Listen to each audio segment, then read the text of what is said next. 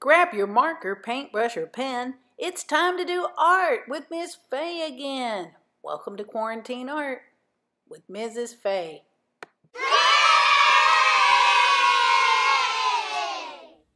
Hey boys and girls, today I'm going to show you how to create a butterfly design using paints, watercolor paints, and pastels. You could also use those food coloring that you have maybe in your baking cabinet with a little water. And then you could use markers or pastels to create it on top, create designs and patterns on top. Once it's dry, the first part, step one, is to create this black and white design, which I'm about to show you.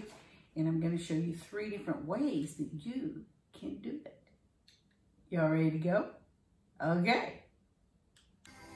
There are approximately 20,000 species of butterflies in the world.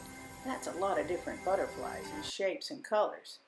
However, the one thing they have in common is their symmetry. They are symmetrical in design. That means they have the same designs on both sides. Mother Nature's a great artist. So you're going to get to choose the shape, color, and patterns that you want to use on your butterfly design. No 2 butterflies will be alike. This is what makes them creative. The first part is to create this black and white design. Fold your paper in half and using either a pastel, Sharpie, or paint, you can draw half on the fold. Now make sure the butterfly's body is going half is facing the fold. Trace on one side with your black pastel. Then fold it, rub, and it will make a light print on the other side. Color it in, and then you're ready to go. The other way is to use a pencil and a Sharpie. So you draw half again on the fold using a ruler or something with a straight edge. Rub on the back. You'll see a light transfer. Then you simply draw in the rest of the design symmetrically and color it in with the black Sharpie.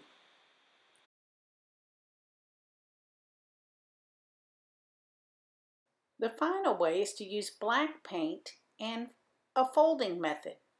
Fold your paper in half as you did before, paint half of the head, half of the body, fold it, and then retrace. Continue doing that with the wing and the other designs. Allow the paint to dry thoroughly before you continue. Next, we get to paint in with color. Now you can use either food coloring, or with a little water added, or watercolors out of the pan. Add water. Make sure that you are painting in a symmetrical fashion as well. So if you paint a design red on one side, paint it red on the other. Once this is dried, you can add more patterns on top with pastels or markers.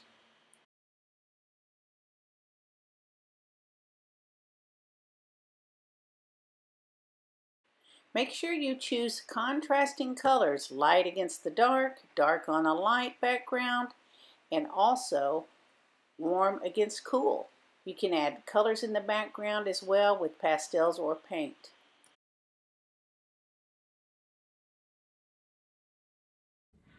Well, that's all the time we have for today.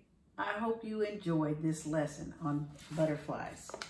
And I hope that you are hanging in there through this pandemic, and keep watching for more videos and fun ideas from Mrs. Faye.